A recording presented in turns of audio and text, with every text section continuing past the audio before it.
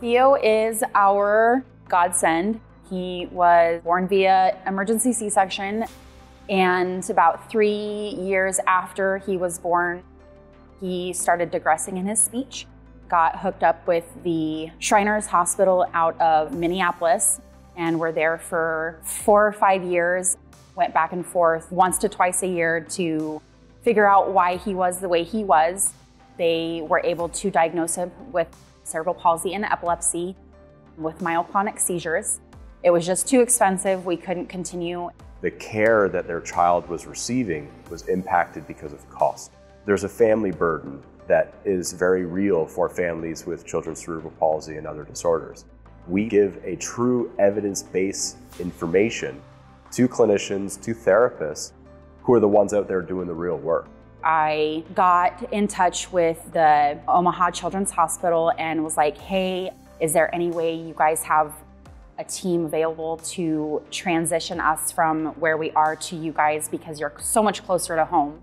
One of the doctors at 2 years in, she was like, hey, there's this research that does Gait studies. Would you want to be a part of that?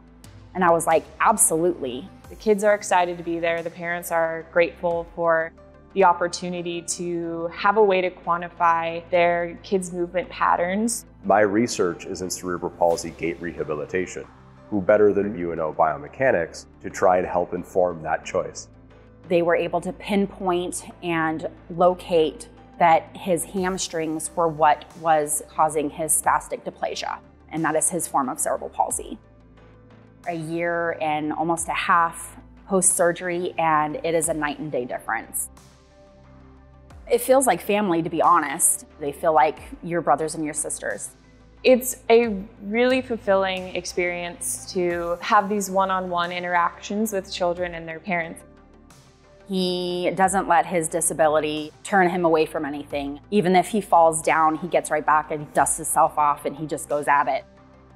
We get to help these people and help our fellow community grow into the people that they can be and should have the opportunity to be, because we can help intervene early on.